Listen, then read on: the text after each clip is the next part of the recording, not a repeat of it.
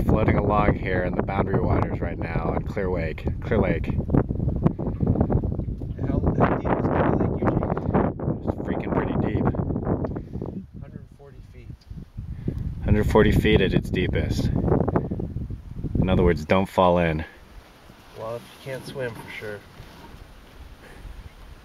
Even turning to try and get a load of this scenery is a little precarious. And as you can see, we're the only ones on this 140 foot deep, 7 mile wide lake. It's very idyllic right now.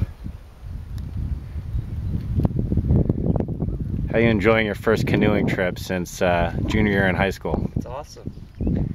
It's pretty awesome. I think we've improved. What do you say?